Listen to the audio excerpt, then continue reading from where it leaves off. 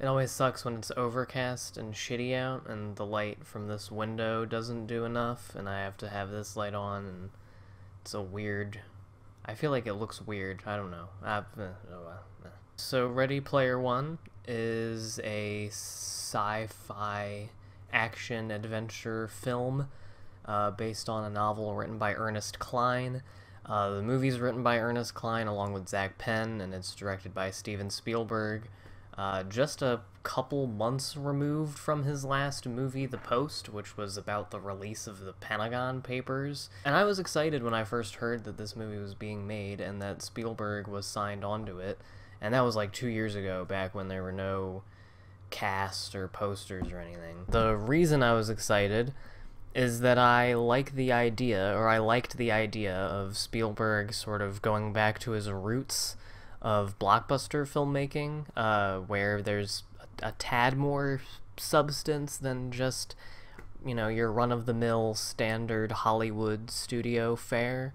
And there hasn't really been a Spielberg film I've really loved since probably like Catch Me If You Can. It's not that most or really any of the films Spielberg has directed since 2002 have been bad or anything. In fact, most of them are perfectly fine. But that's kind of all they are in most cases for me. But in Spielberg's like heyday, when he was making sort of a lot of blockbustery studio films, the sentimentality and the simplicity that has become like inextricable with Spielberg served those movies well. And in most cases it was part of the whole campy escapist charm of the whole thing, like with Raiders of the Lost Ark and with Jaws and with Jurassic Park and even with like E.T. I would consider that a blockbuster. It was the highest grossing movie for a while. Anyway, I was excited at first to see Spielberg kind of make another attempt to get back into that. But now having seen Ready Player One, and I was kind of anticipating this in the weeks leading up to my seeing it, it was a little disappointing and kind of off-putting in a lot of ways. I'm getting ahead of myself. I should really talk about the movie, though. So Ready Player One is set in 2045, and the world's gone to shit, and no one wants to actually fix any of the problems, so they just turn to this virtual reality video game to distract themselves, and a dude named Halliday, played by Mark Rylance, and his partner, played by Simon Pegg, they started a VR game place called the Oasis, which eventually became basically the entire global economy through in-game transactions. And the movie follows a young orphan boy named Wade, who's a super cool dude in the Oasis, and everybody's trying to get the Easter egg hidden in the game by Halliday, which involves getting 3 keys to unlock the gates of whatever, and all the clues and things to find the Easter egg have to do with Halliday's past, being an introverted geek-ass who was obsessed with 80s pop culture, and I guess also some stuff from right now, like Overwatch and Minecraft and shit. And so in the movie, everybody, including the main character, is combing through this library of all of his memories of all the video games and movies that he ever interacted with, so that we can get all of the pop culture icons that Warner Brothers owns or could secure the rights to on screen together, fighting in a big, deafening CGI battle, so we can all point at the screen and clap and piss our pants when our favorite big robot or dinosaur comes on the screen, and then a cool guy from my favorite PS3 game says a cool catchphrase and has the big gun that he has, and then they mention a meme thing and a TV show that I recognize. I know what that is. I've seen that before. This movie is all things that I saw when I was a baby. Oh, to be a boy again, etc. Yeah, you can probably see where this is going. But I'll start with things that I liked about the movie, because there are a few that are worth mentioning. And I hate to have to make this point, because Everybody has made this point talking about this movie and every other Spielberg movie, and I hate it because even when Spielberg makes a mediocre-ass movie, there's gotta be someone who has to write the think piece where we all blow him so we don't forget how cool he is. But it is true that Spielberg is kind of an expert in blocking action scenes and directing action scenes. He does it very well. He's good at directing and blocking just scenes in general, honestly. So in terms of, like, blockbuster filmmaking, in terms of action movie filmmaking, making action scenes that are fun to watch, I mean, the movie does that pretty well. I particularly really liked the car racing sequence toward the beginning. I thought it was fairly exciting. I thought the use of CG was pretty good. I also enjoyed a scene, I suppose this is spoilers, I'm not gonna say anything about what happens there or anything, but they have to go into the movie The Shining, like the actual grainy film footage from the movie. And that part was kind of neat in a dramatic irony way, and also considering, you know, the connection Spielberg has to Kubrick. I don't know, I wasn't ever, like, bored, per se. Although I will say, I recently heard someone say that watching this movie, they were more occupied than invested, or occupied than engaged. I'm paraphrasing, but yeah, I think that's an apt description. Honestly, and maybe this is appropriate, but the movie feels like watching someone play a video game. I felt about as emotionally invested in the movie as I would watching 2.5 hours of Let's Play videos. And I don't like that quality in movies. And by that I mean, after like 45 minutes to an hour, I'd pretty much had all the fun I was going to have, and I was basically waiting for the movie to end for the last, like, 30 to 40 minutes, probably. There's, like, no sense of time or pacing with this movie. Like, I'm pretty sure months are supposed to have passed at one point, like, between the beginning of the movie and when they get, like, the first key to the Easter egg. But it honestly could have been like a week, and I would have known the difference. Now, when the first trailers came out, I was really put off and unaccepting of the look of the CGI effects in the Oasis, which is a staggering amount of this movie. I thought that there'd be more than, like, 20 minutes of live-action footage in this 2.5-hour movie, but it's really quite threadbare on that front. But yeah, I was really put off because they have the weird big eye avatars and it looks very Uncanny Valley, much like a modern game. But at some point I was like, that is kind of the point. They are in a modern video game. They would look like that probably. So, like, it makes sense in the movie's story and everything. But on the other hand, at the end of the day, it's another big blockbuster movie that has a lot of video game looking CGI shit, doing mindless action movie things and making references to and cameos of things that the audience remembers from the past that are better.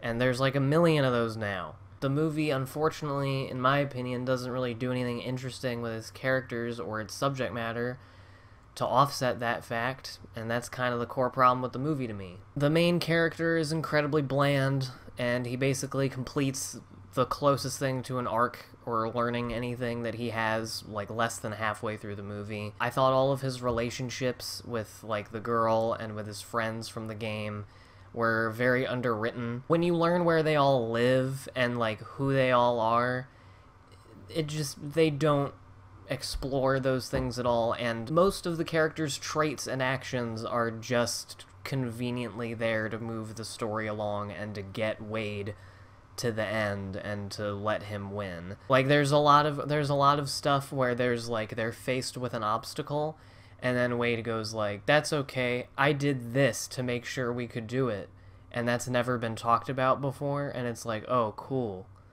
good job. Nothing in the script builds on each other or really even connects or goes anywhere. It's just kind of ideas being thrown at you and images being thrown at you with no real association. There are several aspects of the plot that I felt were really underdeveloped, like the very well-equipped underground rebellion that shows up like partway through the movie.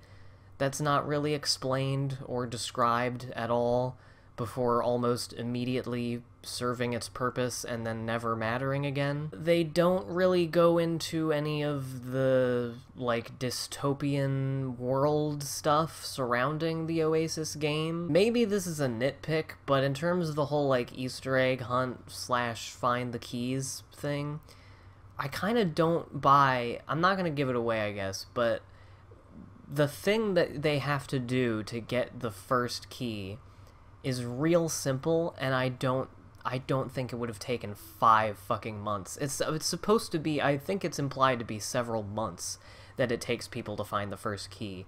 And in the modern day, like now, that would not take that much time.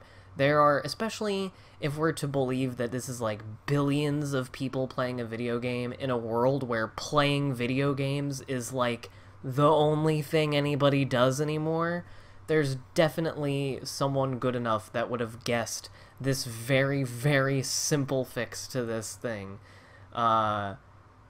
probably on the first day. And, like, I'm also surprised that stuff like bots or hackers weren't a part of this world at all, or, like, glitching or latency, or the, like, difference in connection speed between classes, which is very briefly alluded to.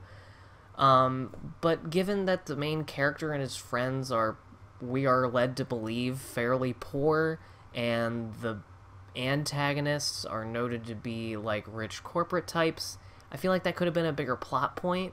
I think they could have gone into that a little bit more. The Oasis itself doesn't really feel like a properly explored or properly developed world to me. It didn't really have much character. I think it might be different in the book, but I believe that the Oasis is supposed to be like, that's the only thing anyone does. Like, that's the world now.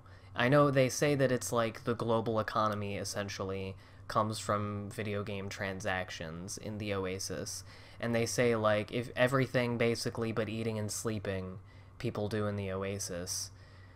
But they never really get into that. And it just becomes a video game. Because the only thing in the Oasis that we follow is finding keys and playing mini-games like any other video game.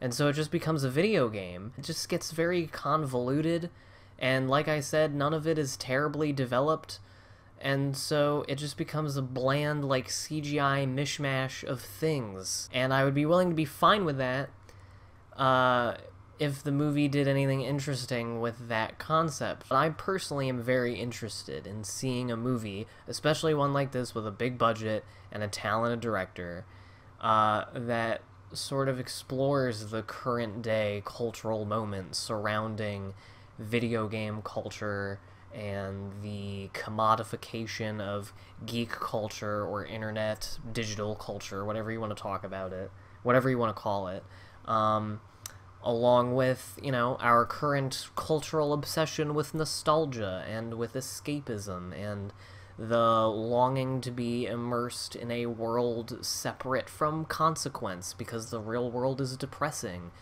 and technologies that allow us to do that, and how that's been affecting people, and how it affects how society functions, and how there are corporate entities that want to use those technologies for their own gain at the expense of other people. I'd like to see a movie that uses this sort of, like, dystopian global virtual reality video game idea as the setting to explore these kinds of themes and these kinds of ideas.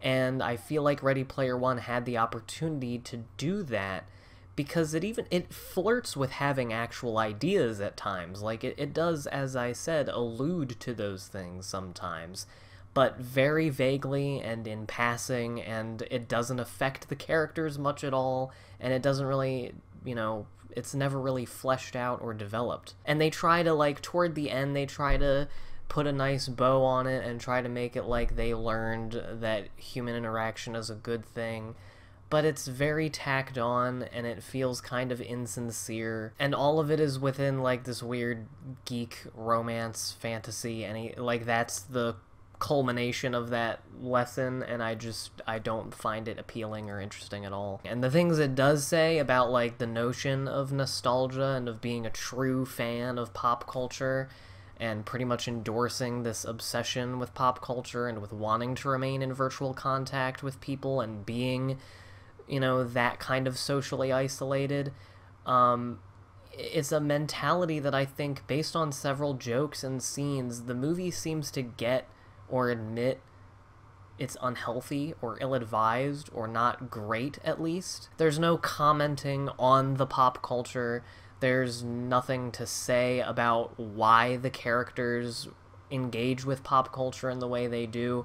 It's just another movie that exists as a vehicle to have pop culture references and to have cameos and crossovers of other pop culture things that I recognize from the present day and from the past, because nostalgia and, you know, retro 80s and 90s stuff has become commodified and, you know, idolized. But every fucking movie already does that, and I don't need any more of it, and it's not interesting. And this is the one kind of story where you could make it interesting, you know, because you're telling a dystopian sci-fi story about this phenomenon that's going on right now. And Spielberg seems to be aware that that is what he is trying to evoke in this movie, but then just completely failing to say anything about. And, like, maybe I shouldn't be surprised, but I was thinking and hoping that this movie could pull off having more to say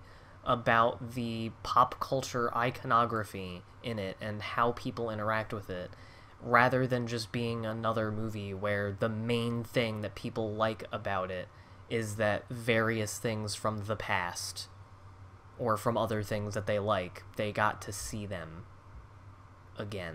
Perfect example, TJ Miller's character is going on a dumb monologue, and he mentions the center of a Tootsie Pop, and the line itself is fine. It's not really that funny, but it's fine.